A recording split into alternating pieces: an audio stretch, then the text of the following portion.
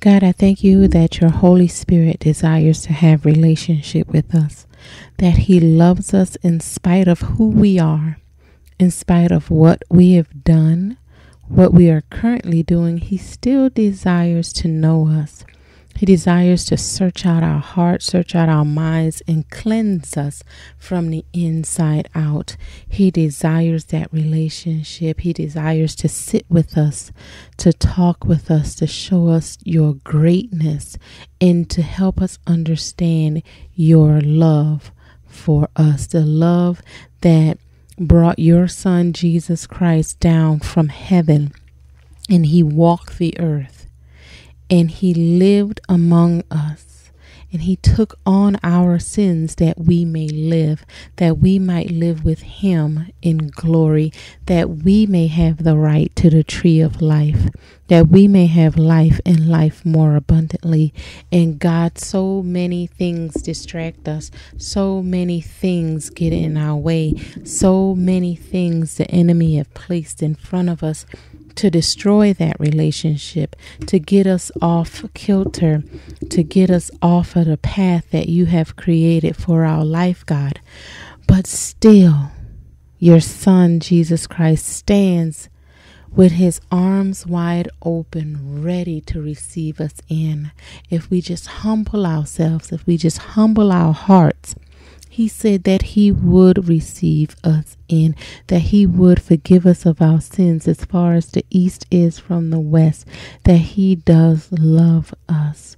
And God, tonight, I want to lift up to you those men and women that are addicted to pornography, all different types of pornography, videos, posters, internet sites, magazines, whatever they may be, God, it is pornography, and they are addicted to it.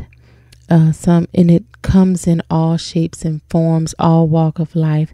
It doesn't matter, black, white, Hispanic, Asian. It does not matter. It doesn't have a color. It doesn't have a social class, rich and poor, middle class.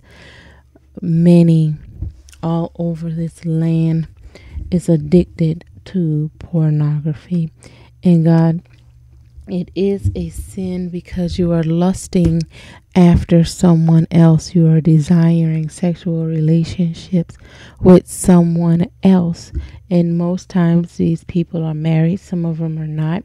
And you're desiring someone else. So God, I pray for that man and that woman out there who is addicted to pornography, who have these images burned in their minds that they just can't get out, that come home at night and during the day and they go onto the computer and they log on to the sites to fill a void that can't be filled with videos, and it can't be filled with posters and internet sites. So God, whatever is going on in their minds and in their hearts that cause them to desire this, I pray that the power of the Holy Spirit will cleanse them, that they will yield themselves to you, that they will yield themselves to the Holy Spirit and cry out and say, God, please cleanse me. Please save me, God. Many are married and they bring home these fantasies to their wives, and they see these activities on the video or on the poster, and they imagine that with their spouse, and sometimes their spouse feels ashamed or dirty and unclean. God, I pray for a forgiving heart, that these couples can come together and that they can get the help that they need. There are groups, there are men, there are women out there who have dealt with this and that knows how to be delivered and how to be set free. We do not have to be bound by the addiction of pornography. We don't have to be held captive by that lust and by that desire. So God, you said that you came to set the captives free. Set your captives free from this addiction. Remove the guilt and remove the shame And God, I pray for those also that the husband and the wife, they both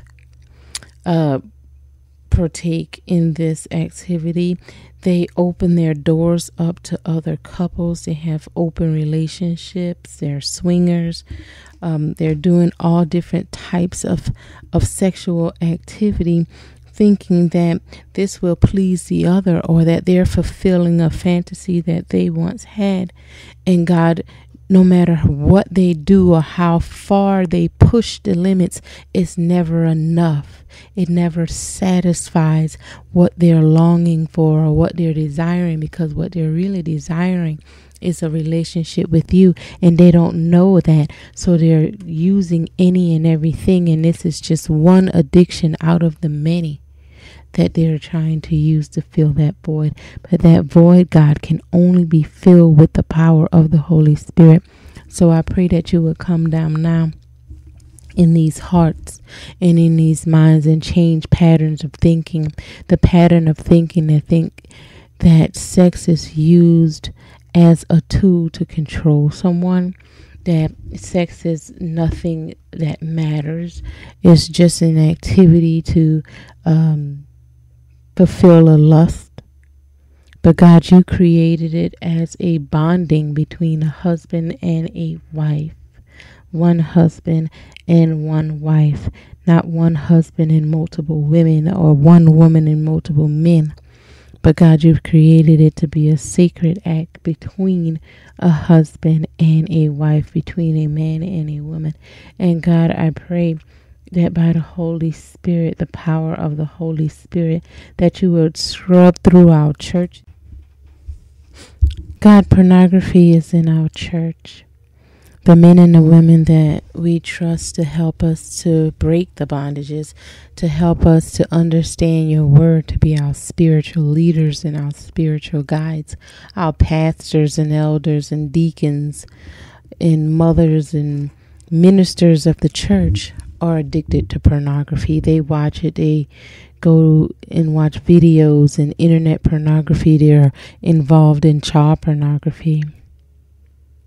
God, this saddens you. It breaks your heart to see your people, to see your children wrapped in sin, crippled by sin. We can't be free to love you. We can't be free to do your will when we're addicted to this world and the things that the world offers, and the world tells us that it's okay, that it's healthy to watch pornography. It's healthy to lust after a person that is not your spouse. It's only right to lust after someone else. But God, your word doesn't tell us that. And your word is true. Your word never changes. From the time it was written, from the time it was thought out, your word is still the same. The earth changes. Many laws has been put into place and changed, but your word, your law, has never changed. So God, I pray for our pastors and our elders and the members of the church. I pray for those that are addicted to child pornography, that take advantage of little children and they film them and they pass them off to their friends and other people that they know. They swap out pictures, they swap out videos, and they swap them out like baseball cards, like they're trading cards. God, it breaks your heart and it breaks mine. And I pray for this kingdom to tear down, that this kingdom of pornography will be torn down and destroyed, that the world of child pornography will be destroyed, and people that are in it will be exposed, no matter how big, no matter how small, to the government, to the CEOs, to the ministers, to the laborman, to the ditch digger, to the sewer worker, to the trash pickup, to the taxi cab driver. No matter who it is, I pray that they will begin to be exposed so that they can come to a place of repentance, so that no other child will be used for child pornography, so that this world of pornography will be destroyed.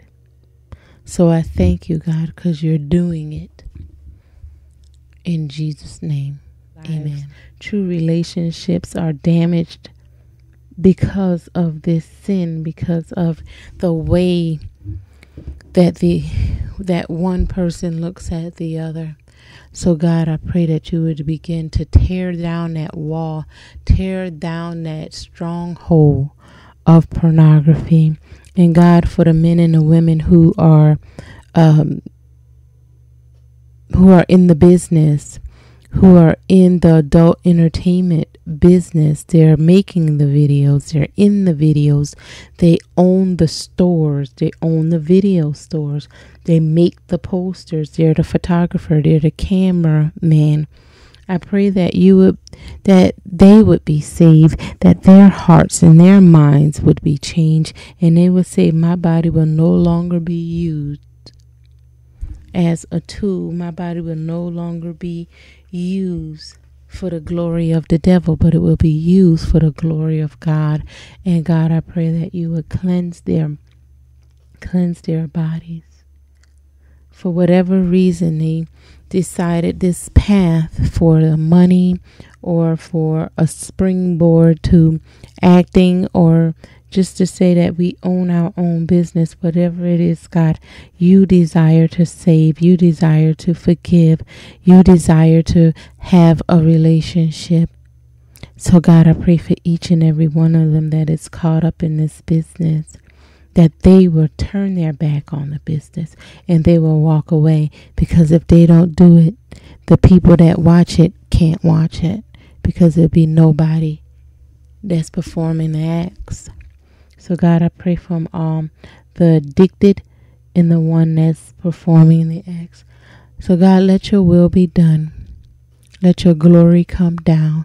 Let it fall like rain on our land, on these people that we're lifting up to you right now, God.